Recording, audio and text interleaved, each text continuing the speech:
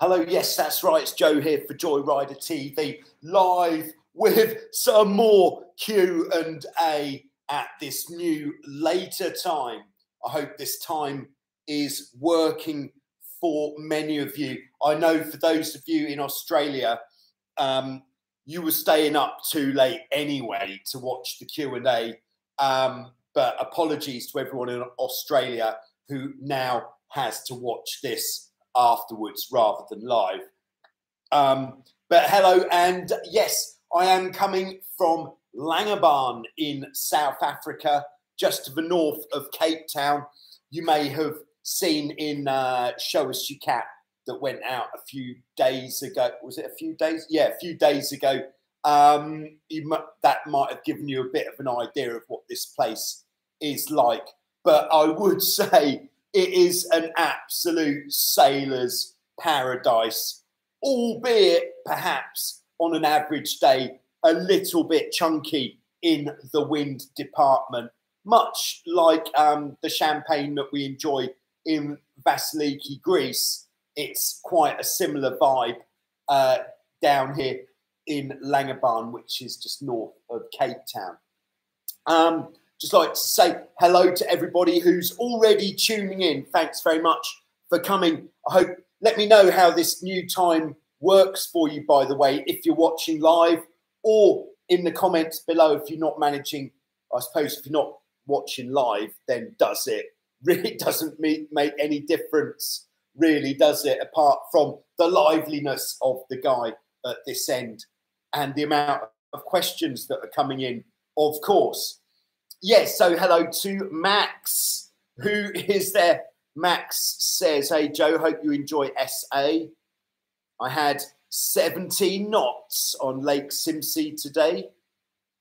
Just 2 degrees centigrade. Oh, my word. Crikey. Yeah, it was significantly warmer than that here today. I think probably in the arena of about, must have been, without the windage, probably about 25 degrees here. Max continues, and this is one for the community. Is anybody looking for a good crew for the Round Texel or Round Furman race, which are both big races that take place in Europe? Yeah, Max is a very nice guy. He's a good cat sailor. He's probably, I hope he doesn't mind me saying this, he's probably weighing in somewhere in the vicinity of 100 kilograms. So if you need to keep that boat pinned down, Max could definitely be the right guy for it. But he's a very nice guy. And if anybody is thinking of doing one of those events and you're looking for somebody to sail with, then just put it in the comments and I'll put you in touch. Just giving the camera a rub there. All right, nice to have you on board, Max. And we've got Robin on board in Florida. Hello, Robin. Great to have you with us as always. And then we've got Laura on the other side of the USA in Santa Cruz, California. Hello, Laura. Great to have you with us. Then we've got Mark and Janet. Hello. Somewhere in the middle of the USA, I believe. And then we got Forrest in South Dakota, USA. We have the return of Hutchie. Hello, Hutchie. It's been a while, I think. Nice to have you back. And then we got John Claude in the Dominican Republic, I believe. Oh, greetings from an overcast Trinidad. Nice. I messed up and forgot my plugs. Sunday, I had, oh no, had to be towed in. Everyone at the club is calling me Two Plugs and Pluggy. Yeah, that's not going anywhere. So you could be the best. You could be very good at sailing, but would they call you John Claude, the good sailor? No. You could be really good at helping people pull their sails up. Will they call you John Claude, the helpful sail pull-up guy?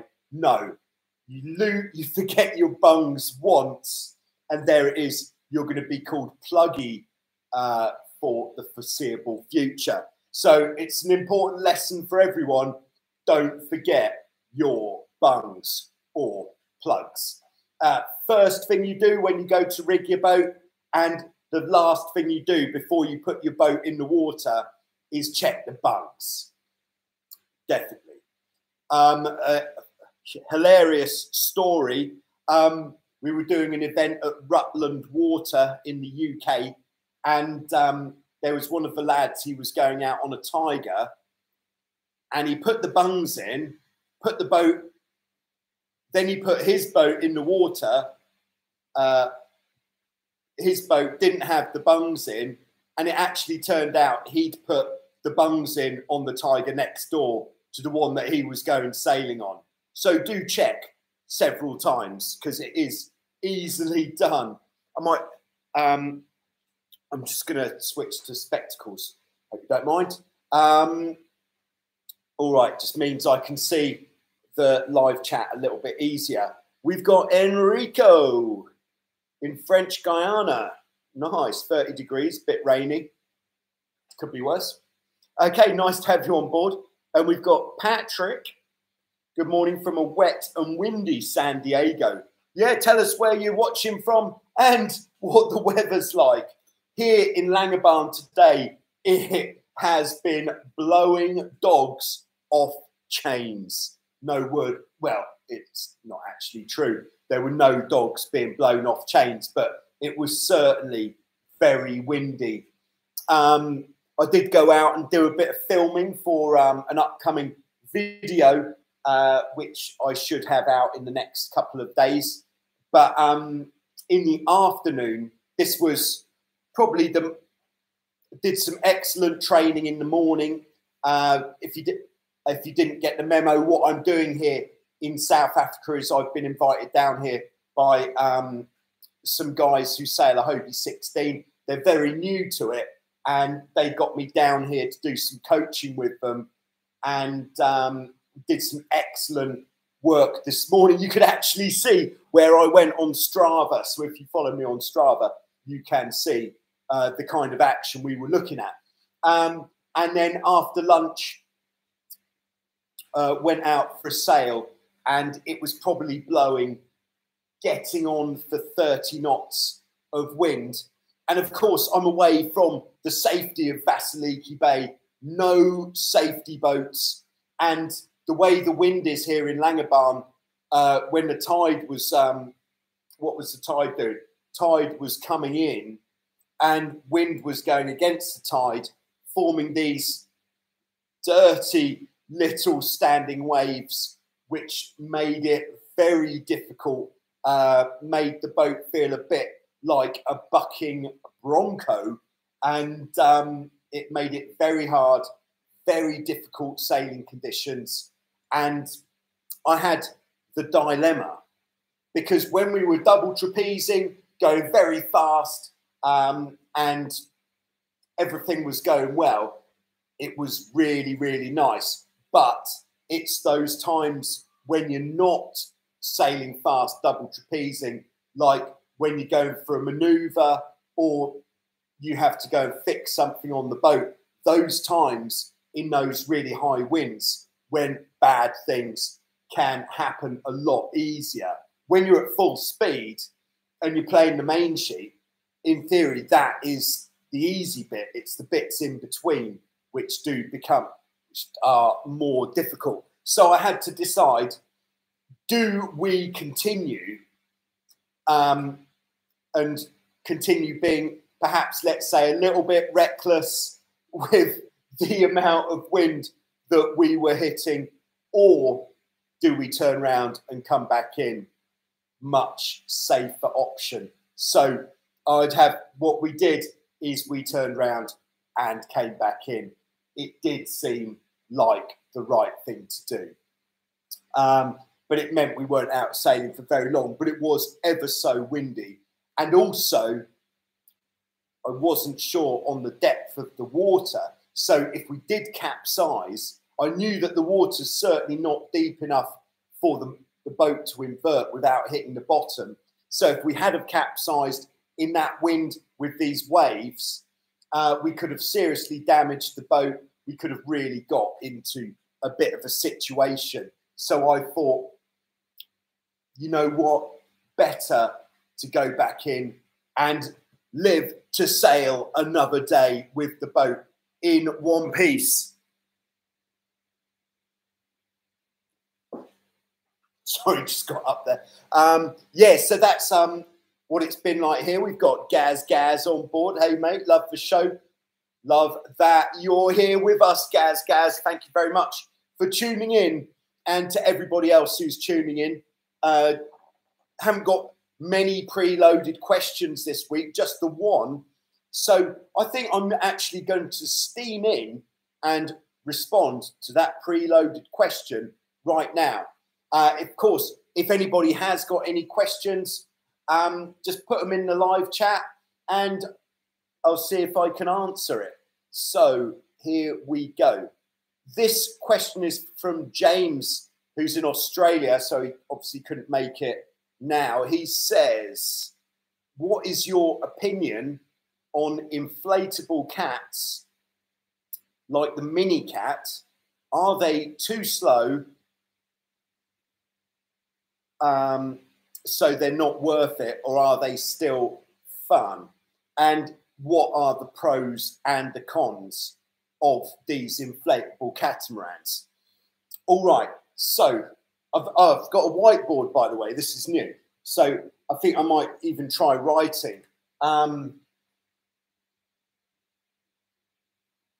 This is nice. Plus and minus. Plus meaning positive points, minus meaning slightly less positive points, which you could call negative points. So the first one in and the most significant on the plus points is storage. Storage. Like that. These inflatable boats, when you pack them up, like the mini cat, they fit into basically what is like a large suitcase, and then the mast would come into pieces as well. So if you live in a city, for example, and you've got very little space, you could actually store your catamaran under your bed. Wow, that is very good. And how handy would that be? Also, with the size, storage and transport. Oh, man. It's been an emotional day. So emotional that spelling has gone right. Transport. So next one, the transport. Because these boats pack up so small, yes, you could actually put your catamaran in the boot of your car. Wow, amazing. What's next on the positives?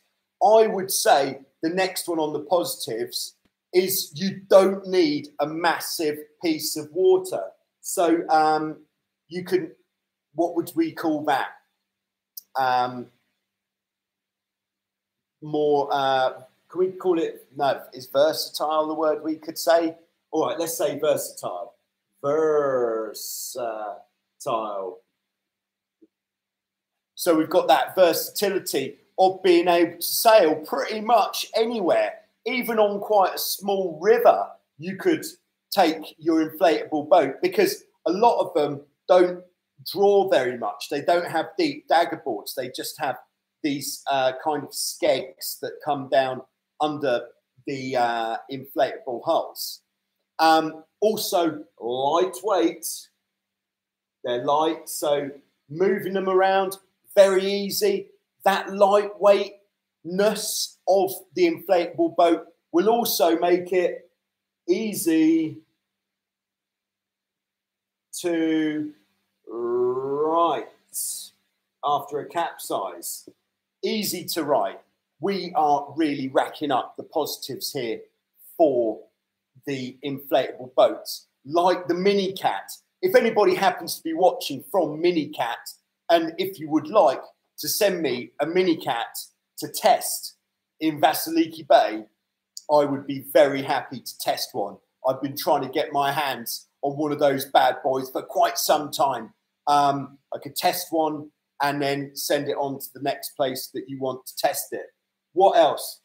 They're not as expensive. So price. This is all, there's some good points here for the inflatable boat. Anything else? I'd say relatively easy to sail. Easy to sail. And I think we could probably finish on the positive points there for these inflatable boats. Yeah, I might even think of some others. But all right, negative points. Out comes the red pen of doom. All right, what's the first one? Obviously, an inflatable boat is not going to be as quick as a fiberglass performance catamaran. So we could say negative point, slower. But turning that negative into a positive is actually, because they're slower, this means, I wonder what this yellow is going to look like. This means, oh, don't suppose we can see that. Oh, just about. This means that we can actually sail the boat on these smaller bodies of water because we're not going so fast that we have to put in a tack or a gybe quite as often. So the boat is certainly going to be slower, smaller.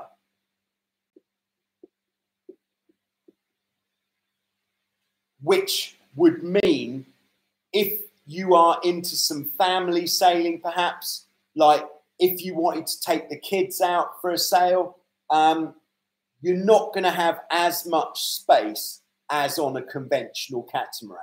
So they are smaller. What else would be a negative point? They do have inflatable hulls. Is there a chance that they could pick up some sort of puncture? Let's put it down here, I think. So maybe you might put a, yeah, I'll just write puncture, question mark. Any other negative points? No, I don't think so. I think the main negative point there is that they're not as quick as the conventional catamarans. And maybe one is, does it have a trapeze? I'll just write trap. Yeah, because one of the nice things with cat sailing is, of course, getting out on the trapeze. So I think there you go. There's the pros and cons of the inflatable catamaran. But I think if storage is an issue, if you could have your inflatable boat in the boot of your car all the time, or maybe you've got to go somewhere on business and there's a small lake nearby, you wouldn't actually tow a boat on a trailer to a business meeting, but could you put one in the boot of your car if your meeting finishes early enough? Just drive down to the lake, pump her up, and off you go. Nice sail. Lovely. I think they really do deserve a good place in the catamaran market. So well done to the inflatable boats. So there you go. All right. We're checking back in with everyone who's checking in. We've got Mauricio from Dallas. Great to have you on board. Hope everything's good there in the state of Texas. Yeah, in the state of Texas, does everybody know where they need to be and when in Texas? All right, start of June. Where in Texas? Can't remember. On the coast. Start of June on the Texan coast for the Prindle 50th anniversary North American Championships. Even if you haven't got a Prindle, I would get down there because I think that is going to be, there's going to be a buzz around the place. If you're into a bit of cat sailing, you haven't got a Prindle, get in touch with the guys who are organising it. There's a Facebook page. Just join that Facebook page. See if you can get on a boat as crew, perhaps, that kind of thing. I think this event really deserves to be one of the greats of the season because 50 years of Prindle, now that is worth celebrating. So get involved if you are able. Right, Gaz says, I have a Dart 18. How fast can it sail? Is there a limit? And have cats got a limit? All right, yeah. I used to sail a Dart 18 back in the day before I turned to, well, before I started working in Greece, which naturally put me on to, well, it put me off the Dart 18 and onto the Hobie 16 as one of the standard boats that we use there. And when I was sailing Dart 18, that was before the days when GPS devices were so readily available. So I don't actually know what sort of top speeds I was hitting with the Dart 18. But I would guess, put it in the live chat or in the comments if you know otherwise, but I would guess a very good speed on a Dart 18 would be about 22 knots. I'll just let that hang for a second.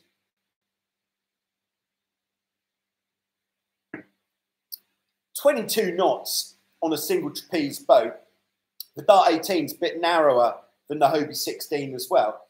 The two boats, Dart 18, Hobie 16, were always getting kind of compared because on the handicap, so if you're racing against different types of boats, you have the handicap number. The handicaps of the two boats were very similar. The Dart 18 actually being 1 point quicker than a Hobie 16 because of the hull length. It's 2 feet longer. Always being compared, but the Hobie 16 is so much more powerful. It's got a much bigger rig. But I think about 22 knots would be a good target speed for a Dart 18. Thanks for the question there, Gaz. Oh, have cats got a limit generally? So I think I might sneeze in a second, by the way. Yeah.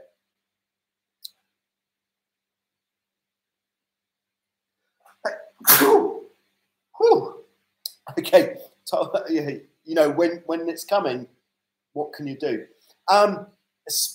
Top speed for the sort of small catamarans that we talk about here generally, I'd say is something like 25, 26 knots is top speed. And that is absolutely exceptional to get one up to that speed. That would be like I'd say probably in a year, the amount of people around the world sailing small catamarans doing more than 25 knots is probably less than 10.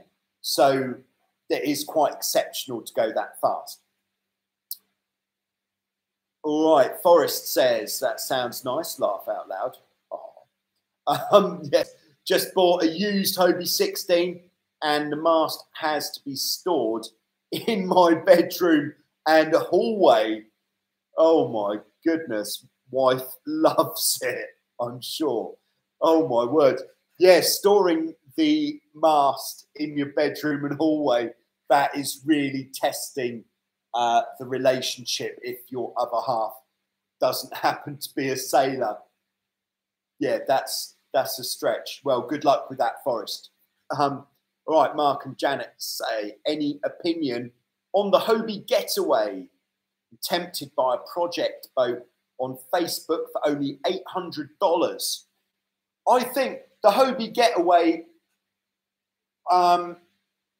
it's not what I would call a performance catamaran. It is a boat for learning on. It's very durable. It's got the plastic hulls, which will last for a very long time with zero maintenance. It's got the wings as well, which is very nice because it gives you a large trampoline surface, because it pretty much doubles the size of the trampoline with the wings there. So I think what would probably be nice, let's hold on, we've got more technology here. Sorry, I'm doing stuff while talking. I hope that's not rude. Oh, hello, what have we done? So I've become a bit derailed here. Maybe I shouldn't have.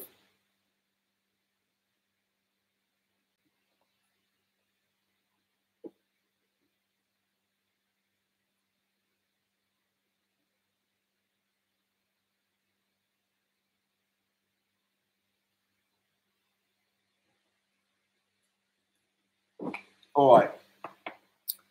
Sorry about the interruption there.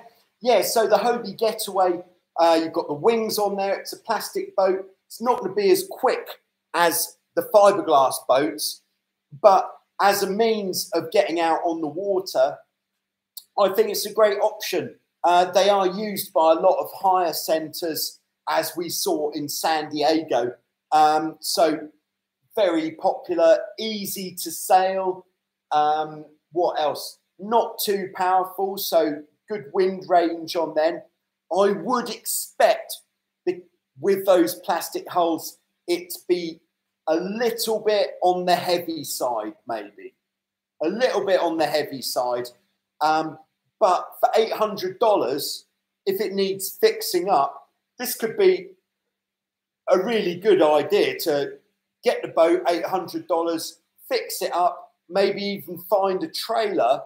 There are a lot of trailers out there for sale, especially in the USA. Find a trailer that maybe needs a bit of work on it, fix that up, and then sail the boat for a season. If you like it, keep it. If you don't, you could sell it on, and this could be a new thing, a new way of getting hold of different types of boats, giving them a little refurb, and then selling them on.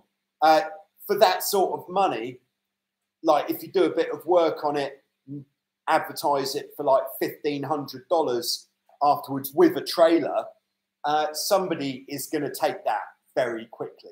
So I think it's worthwhile. I think it's a good idea. All right, Mauricio says, when the boat capsizes and the mast is stuck in the bottom, what do you do? Yeah, I sort of had that scenario yesterday. It is a real tricky one. How can we illustrate this?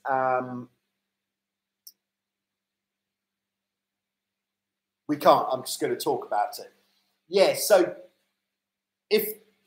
all right, I am going to draw it. All right, so if this is the water, here we go. We're off now. The boat is going to be green on this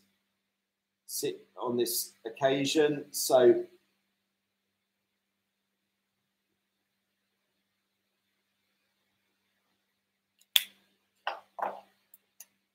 and then there is the mast. The boat wants to invert, but it has been stopped from inverting by the seabed.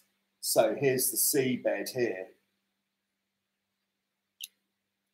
And then what is probably happening, because the boat is trying to invert, it probably means that the wind is blowing this way onto the bottom of the trampoline, forcing the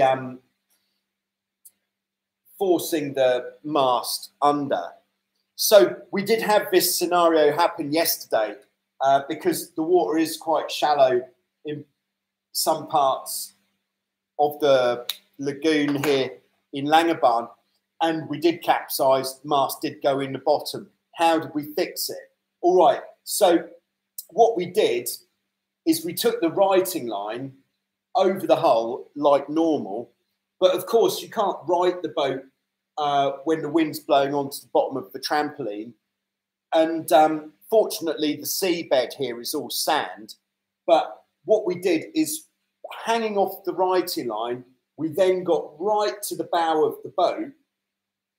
And by getting to the bow, what that does is it means that the boat is then kind of forced, but it has to rotate because we're changing the kind of pivot point. Here, it's trying to pivot on the mast, but it can't. But if we get the bow down as well, then the boat wants to pivot a lot quicker. And as soon as we got into that position, it really freed up the mast from the bottom, and we got the boat righted quite quickly after that. So I would say, if your mast's on the bottom, get right to the bow, but at the same time, hang from the righting line, because that's going to help to take the pressure off the mast. Yeah. If it was completely stuck,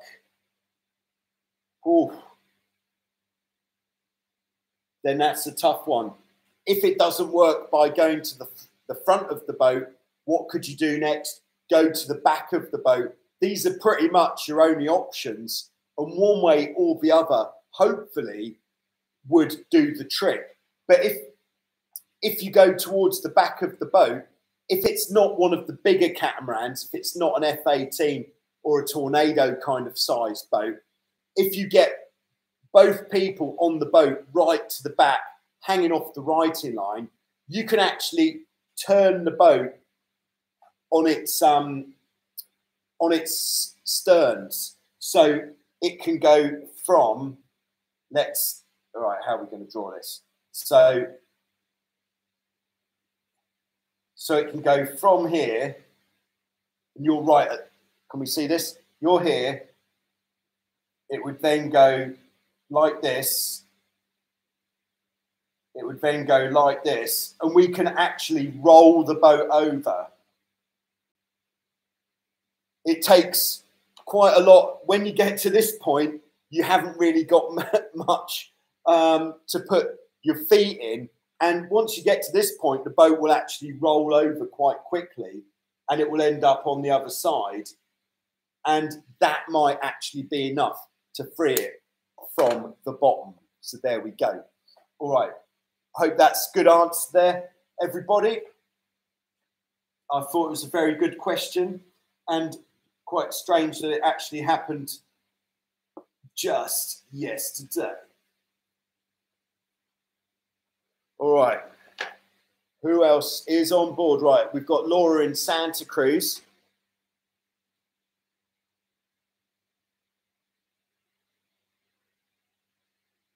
Who says, question, should you back the main or the jib first when you are caught in irons? As skipper, I'm working on backing the main, the larger sail. Yeah, it's very effective if you do get stuck head to wind. So here's the wind. So here's our boat.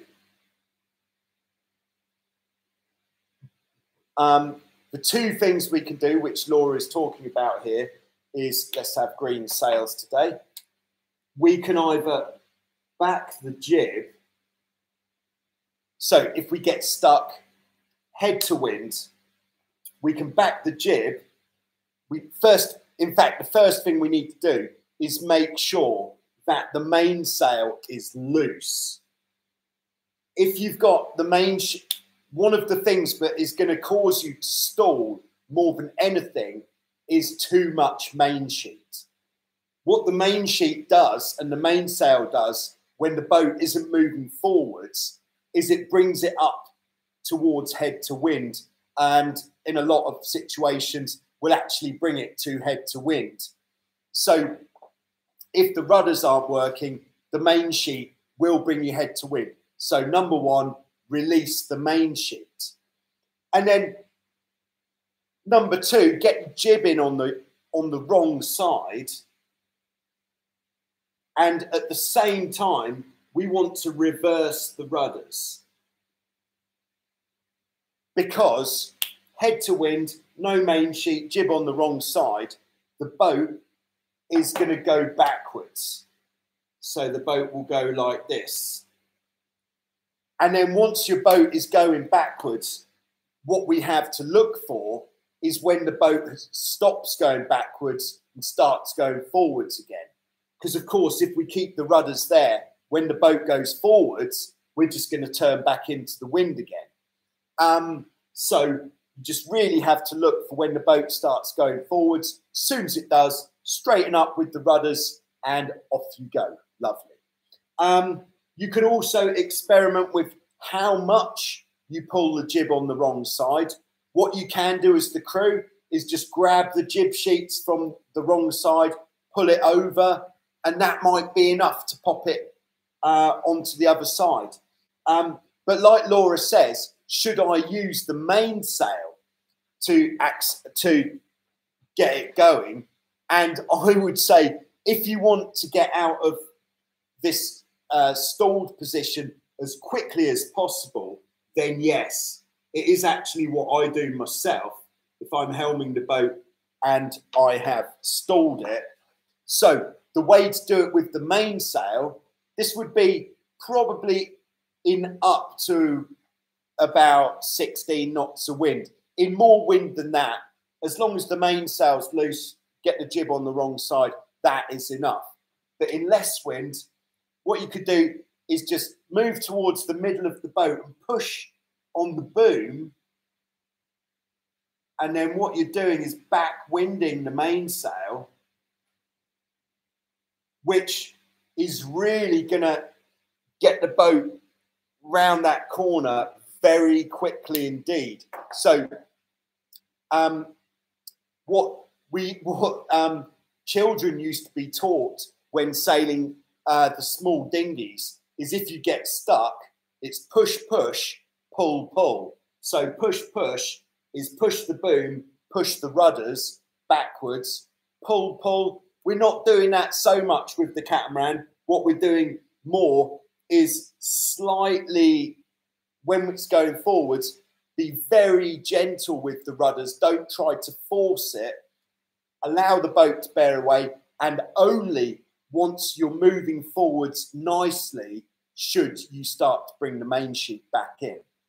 There you go, Laura. I hope that helps. But definitely, if you want to get out of irons quickly, backwind the mainsail. All right. All right. John Claude says, when jibing, do you have to let off the main sheet the same way you do in attack, or can you jibe cleated? Yes, you can jibe cleated. What I would generally do before the jibe, in possibly even in any wind, I'm really changing my tune on jibing just since last year, is before you go for the jibe, bring the traveller in a bit to about halfway, like the toe strap.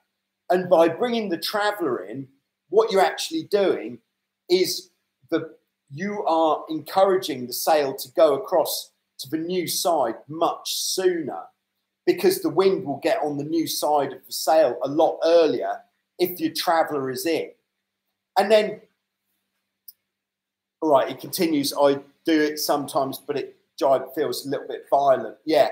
So the best thing you can do to prevent the jibe from feeling violent is, firstly, you definitely need to be jibing from the right course. So the right course for jibing is a proper broad reach. So what am I actually doing here? Right, let's put the sails in. So the proper broad reach is when your wind indicators on your boat are going straight across. Very important before you go into the jibe that you are on the right course. The next thing, if you want your jibe to be as silky as it possibly can be, is to, if it's quite gusty conditions, is take a gust. When you get that gust, you actually need to turn more downwind to keep this apparent wind at the same angle. Yeah, so you get the gust, turn more downwind to keep the apparent wind the same, and then at that point, you're actually sailing faster. When you're going downwind, the faster you sail, the less load you have in the rig. So sailing fast, that's going to help. What else is going to help? By sailing deeper, it means you don't have to turn the boat through as big an angle when you go into the gybe. This is definitely going to help. So going faster, smaller jibing angle, and then when you actually go into the gybe, we've already talked about the sail. Bring the traveller in to about halfway, and then bring the main sheet in a little bit. But yes, you can uncleat it. If it's really windy, people would say, oh, that's bad. But I do it myself. If it's really windy, when I go into a gybe, I'll have the main sheet reasonably tight when I go into it, but I'll uncleat it. So when it fills on the new side, it can just run out a bit, and that takes some of the sting out of that gybe. The other thing, you need to turn and don't slow down the rate of turn until the boom has come across. If you slow down the rate of turn before the boom comes across, the boat is going to slow down, the rig is going to load up with pressure, and that's going to create this big slamming across of the mainsail, which you certainly don't want. So speed is your friend when it comes to jibing, but don't go looking for speed by sailing closer to the wind. Make sure you're starting off from the right angle. What you can also do is, if it is particularly windy, as soon as the mainsail has come across, straighten up and then get on the new side, look forwards as soon as you can, then adjust your course. Cool. I hope that helps there, John Claude. All right, we've got Dave on board. Yo, how you doing, Dave? Great to have you on board. Very nice to have you on board. Lovely old job. That's, of course, Dave at Lake Lanier, Georgia, who's got a very nice yellow Hobie 16. Patrick says, 2002 Hobie Tiger, laminate sail. Can a small tear to the leech by the 6th batten down be successfully patched with repair tape, or do I need to get it to a sailmaker? Oh yeah, this happens quite a lot actually. The leech on these sails, they do go sometimes on the jib more than the main, but yes, you can patch it. What you want to be using is like what I would call sticky Dacron. So don't use, if you go into a chandlery, a lot of the time they will sell this stuff that says it's like on a roll which says sail repair tape, and this is more spinnaker repair tape, and it's only like that wide. But if you can get a sheet of sticky Dacron, like maybe 1 meter square or something, then you can definitely repair the leech on your mainsail. The procedure would be to, firstly, you want to really clean the sail. I would, after having washed it and dried it, I would use some acetone to make sure that the sail is as clean as possible. Because if it's not clean and dry, then whatever you stick to it is just going to peel off. And then let's draw a picture. All right, here is the back of the sail. Let's have, yeah, that's a good picture. Then these are the battens. There's a batten there, batten there. Let's draw. What usually happens is there's a seam on the back of the sail, which is probably about 1/2 inch to 1 inch wide, and it'll be along that seam is where the sail will split. So we'll just draw the split here, which would be like that. So that's the split. So then what we want to do with our sticky dacron, this sticky dacron is also known as insignia because it's actually the material that the sail insignia and sail numbers is made of. But you do need a good, a big amount of it for the reason which I'm now going to explain. What we want to do is get as much of this. More glue on the sail is going to mean it's going to stick better. So what we want to do is cut a piece of this sticky dacron insignia that goes maybe twice as far back as the tear, round the corners.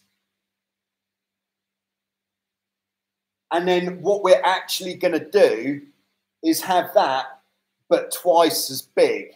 So if it was laid flat, it would be like this. We still there? Yeah, like this. And then we're going to fold, before we do anything with the sail, we're going to fold this piece of repair tape effectively in half. And then I would usually take something like whatever you've got to hand, like a piece of wood or a ruler, or something that you can just score, really make a good sharp fold in this piece. And that fold is going to locate at the actual back edge of the sail. And then we're going to have half of this on this side, the other half on the other side. So it's going to be really a solid repair. And then once we're happy with all of that, we then have the tricky task of peeling off the backing. Now, to peel off the backing, because it's going on both sides, is a bit tricky. So the way that I would do it, which makes it a bit easier, is where you've scored the sail and got that fold in there, then just cut through the backing just there. This is a little bit tricky. Takes a steady hand.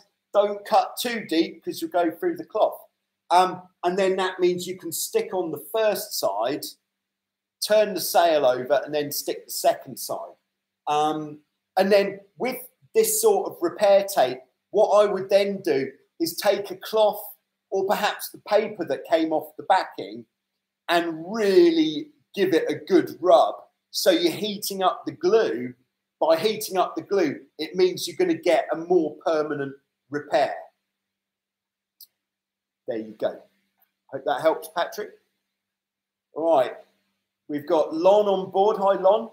Lon says inflatables only have one rudder. So this could be on the negative points for inflatable cats. Can you fly a hull if you've only got one rudder in the middle? There we go. All right. Patrick says, did a full rudder rebuild over the winter, including re-riveting the tillers to the stocks. Much better now, thanks for the videos. Great, that's really nice to hear that someone has taken the rudder servicing video, done the full service. And then, like Patrick says, if you really want your boat to feel much nicer and where your rudder stock, where your upper casting joins the tiller arm, if there's some rattle in there, if it moves from side to side, and you've got the tools or you know someone who can do it, then put in some new rivets. That makes a big difference. All right, Forrest says, I bought a used 1980 Hobie 16. Didn't come with any main sheet blocks. Is there a cheaper option than dropping $300 US on new blocks? Yeah, I would say keep an eye. If it was me and I wanted to get a main sheet on my boat, I would just keep an eye. If you're in no rush, this helps. Just keep looking on eBay, Craigslist, Facebook Marketplace, all of these places, any shops that you are on the internet that might sell main sheet blocks used. And in the past, I've picked up a full set of Harken. Harken is definitely the best brand of blocks for the sort of boats that we're using. This is how you spell it in case Harken.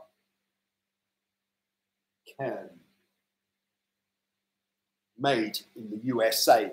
They are new, they are reassuringly expensive, but sometimes you can pick up a set of Harkens on one of these sort of websites for not too much money. But I would say if you can get the full set of main sheet blocks for $200, then that is pretty much going to be as good as you can find. It's definitely worth doing because it does make a big difference to the sailing experience, having nice blocks on the boat. But it is going to cost you a bit. I'd say, personally, eBay. But Facebook Marketplace is certainly very popular these days. All right, Gaz says, thanks, mate. Top man. Thank you, Gaz. Gaz. Dave says, Catachoo. I think that must have been when I sneezed. Rich. Hello, Rich. Rich says, look into the light. And then he says, bless you. Oh, that was when I... Oh, okay. Look into the light for when you're going to sneeze. Is that right? That is a top tip. I'm going to try that next time. If you are about to sneeze, look into the light. Let me know if it works. All right, Dave says, different kind of boat flipping. Oh, yeah. All right, Max says, this is Max, who's looking to crew for someone in the Round Texel Round Texel Race in Holland. And there was another race he was looking at as well. Says you're right, somewhere between 90 and 100 kilos, around 191 centimeters tall. So he can definitely bring the boat back up right after a capsize. All right, you're welcome, Laura. Thank you very much. All right, David in Devonport, Tasmania. Must be quite late there, David. Thanks for staying up. Out of interest, which GPS watch do you use? I've got it just here, in fact.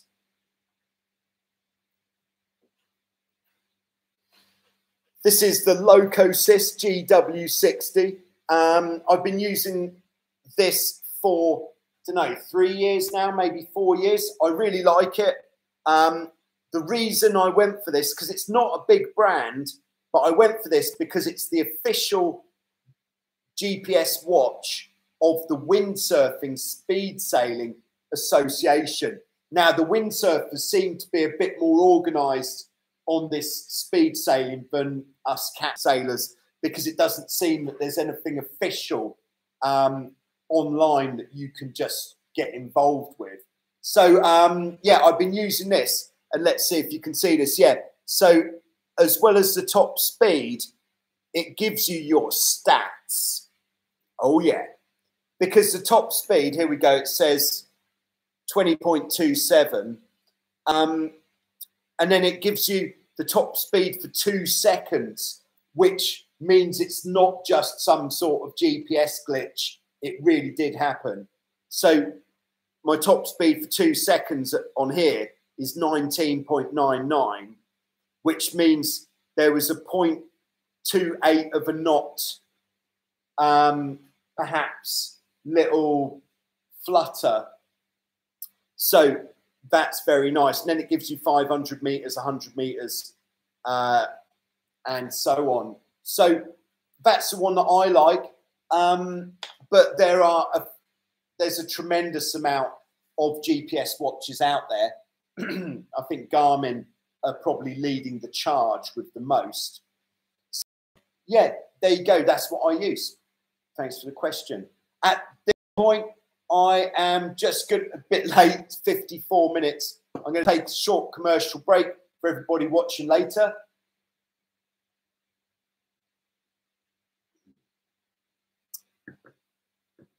Yeah, that's the It's usually just water, unfortunately. Okay, we have got Pedro on board. Hi, how you doing? I think that's Pedro down in Chile. Hi, too bad internet to watch live. Ah, sorry to hear that, man. Hopefully you'll find some good stuff. All right, Mauricio says, Facebook Marketplace, I have Harkins for $175 US. Now that is a bargain. Someone should get that. So, I don't think they'll be there for long. All right, Forrest says, I don't think the owner before had a main sheet block at all when he was sailing. Is that even possible? I would say no, not really. You've got to have a main sheet. All right. So John Claude says, thanks, Joe. Thanks, John Claude, for the question. That was a really good one. All right, we've got Jack on board. Hello, Jack. Any chance you know of a good place or places to buy decent second-hand Hobie 14s in the UK? I'm based in Manchester. All right. Yeah, that's a tough one. There's not like a central point there's not, as far as I know, there's not so many places that are buying and selling used catamarans. I would, what would I do it actually? If you want, give me the details of what you're looking, well, it's obviously what you're looking for there, but I could put out a short video to the global Joyrider TV community to see if we can find anything. The video would go something like this. Here we go. Hello, yes, it's Joe here for Joyrider TV. As you know, one of the things I like to do is to help to put people and boats or boat parts together. Today, we are looking for a Hobie 14 in good condition in the UK. If you're in the UK, you're selling a Hobie 14, then get in touch. Put it in the comments. Send me an email. Have got a buyer. His name's Jack. He needs that Hobie 14 because he wants to be giving it the beans for this coming summer and so on. So, yeah, so that's what I could do if you want, Jack. Maybe just this is going to find a Hobie 14. But send me an email and I will do what I can to find you that boat. It's a very good choice. There was a Hobie 14 open meeting down here at the weekend, and there was, I think it was about 20 14s. It was really, really great to see. Nice boats. Okay, so there we go. I think thus concludes today's Q&A. So thank you to everybody who's joined. Thanks to everybody who's watching later. Oh, if you say your email, yeah, I can type it in fact, total joy rider at icloud.com. Boom. Cool. All right. So, yeah, there we go. So there'll be some sort of video coming out this weekend. So make sure you watch that. Otherwise, I will see you soon with some more on Joyrider TV. Thanks very much. Great time. Laura says it's a good time, West Coast, 9:30. Okay, so yeah, let me know in the comments, did this new time work for you, everybody who's been here live, or did you prefer the old time? I think I've got a feeling this new time is better, unless you're in Australia or Tasmania, of course. Thank you very much. See you soon.